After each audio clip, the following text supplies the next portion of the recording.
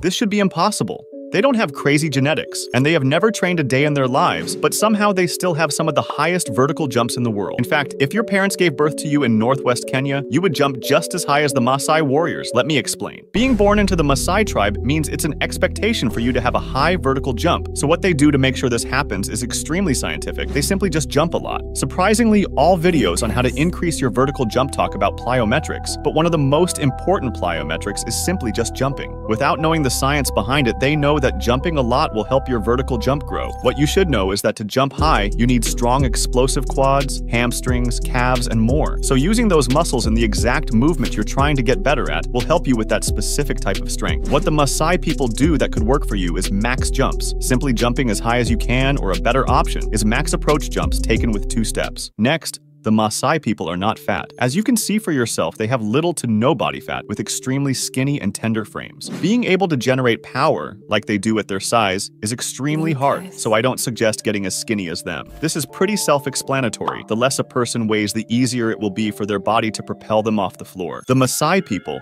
are able to generate high forces in their jump with a skinny frame thanks to their fast twitch muscle fibers.